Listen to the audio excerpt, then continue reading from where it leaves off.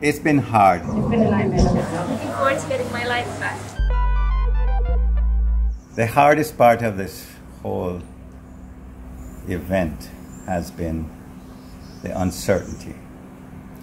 My wife left here on the 22nd of December, and we had hoped that she would be returning within 3 weeks. Her mom got COVID and subsequently passed from COVID, and that was the reason for her trip.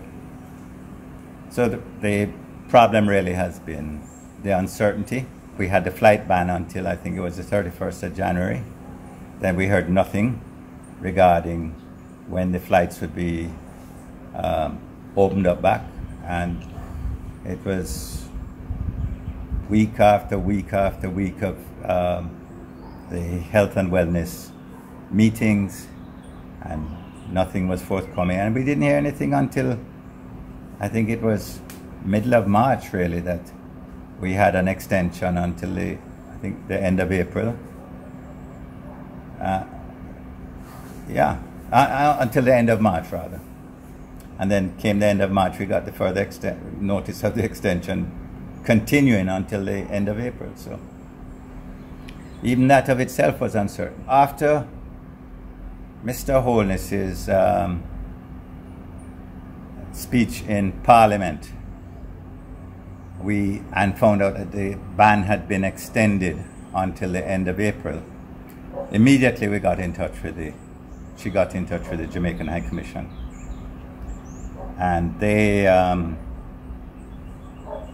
advised her that there was a flight which would have been coming for British nationals on the 22nd of April.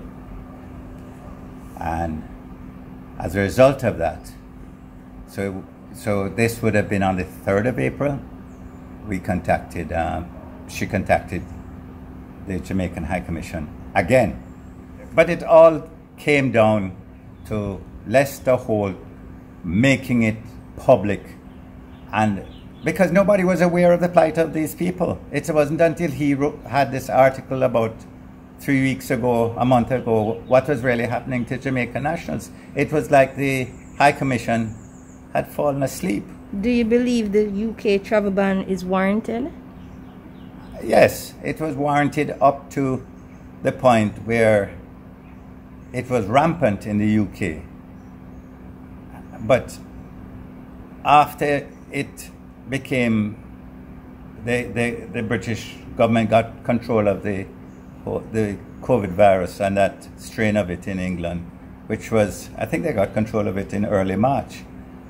But there was an article late in March that said that the B117 variant, which is a British, what they call the UK variant, is the most dominant strain now in the US. And what I felt uncomfortable is that we're having all these United States visitors coming here with virtually no conditions at all other than a negative test. And here it is today. In Britain, they have a much lower infection rate than the United States, but the United Kingdom residents cannot come, not only residents, Jamaican citizens cannot come on a flight to Jamaica without these horrendous conditions. They want PCR test on arrival, they want 14 days in government quarantine, but a US visitor can come to Jamaica and roam up and down the elegant corridor freely after arriving. So it's ridiculous. It makes no sense to have the British ban at this point. I don't know how they're going to feed her at the hotel, wherever they're putting her up. But she doesn't eat meat. So, and she has to have her nuts, she has to have her cashews and her peanuts and whatever nuts that she's going to get her protein from. Other than that, what they're going to give her, chickpeas and banana. I hope that they will allow her to come home directly so that I can prepare her meals for her. That's, you know, that's pretty much how it is. I do miss her. How you mean? She's been my lodestar for 30 years. So, you know, and I'm looking for another 30. It's just me one. Me one and my 4 dog them is here. And sometimes it is so quiet and lonely, I feel like I'm going out of my mind. So it must have been some form of relief then. Relief? That she's coming back. No. Why? Finally. I won't believe it until the plane lands.